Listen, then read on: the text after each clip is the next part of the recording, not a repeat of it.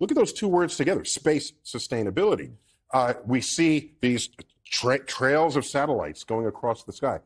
They call them constellations of satellites, and that pisses me off. Because a constellation of stars that don't move across your sky.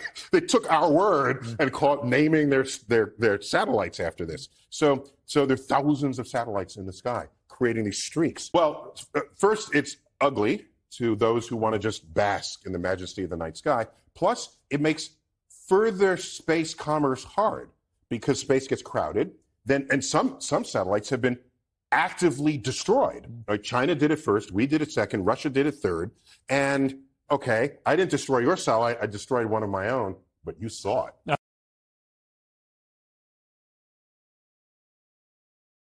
I had the last interview with Professor Stephen Hawking, which was a memorable experience up at his study in Cambridge University. And I asked him about the threat from AI, artificial intelligence. There is a greater danger from artificial intelligence if we allow it to become self-designing, for then it can improve itself rapidly, and we may lose control. Now, I'm reading more and more about the potential for AI to self-design. There's no reason to think that that won't happen. The question is, what minute will that occur? Because the moment it becomes self-aware and it can learn on its own, it will learn exponentially. What did he mean, Professor Hawking, by self-design? Well, just consider, how long do you go to school to learn how to read, write, and do arithmetic? Or lately, it just looks like people just read or write, but no arithmetic. How long does that? You're in school for years and years. You remember the day when we used to dream about tomorrow, don't you? You remember every week there'd be some article in the newspaper, in the magazine, the city of tomorrow, transportation of tomorrow, the kitchen of tomorrow. Anyone younger than 30 doesn't even know what tomorrow is. Whoever thought this up never took Physics 101. But this is a thermodynamically pointless exercise. Because the only way you're going to get the body heat from those two people is if they are naked in your bed. But for reasons of sanitation, they are not only fully clothed, they are fully insulated. If you're insulated, your heat is not coming out.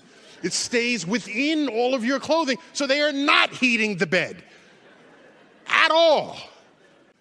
If they did, then these two people would be naked.